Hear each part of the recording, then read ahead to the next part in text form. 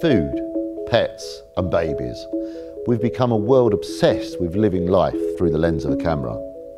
But despite smartphones and cameras improving every year, we still love to apply vintage effects and special filters to make our digital images a little bit more interesting. But why not have a go at doing this for real? Pinhole cameras are the spiritual home of photography and are very simple. They don't even have a lens. Best bit, they're incredibly simple to make, and combined with a bit of photographic film, are capable of producing some beautiful images. Each of these photographs was taken using a pinhole camera, similar to the one I'm going to show you how to make. Stiff black card, paper templates, glue and black tape, scissors, craft knife and a metal ruler or edge, aluminium can, needle or dressmaker's pin, cork and a pair of pliers, fine emery or sandpaper and Velcro strips.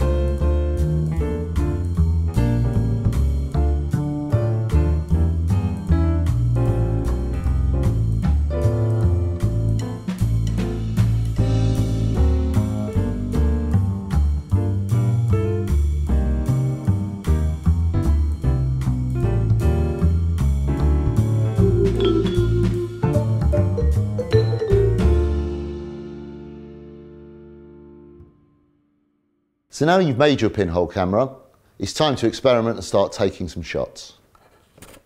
The time that you leave your pinhole open for will determine the exposure of your photographs. But other factors such as light level, colour and texture of your subject, and even the size of your pinhole will make a difference. It's tricky getting the exposure right first time.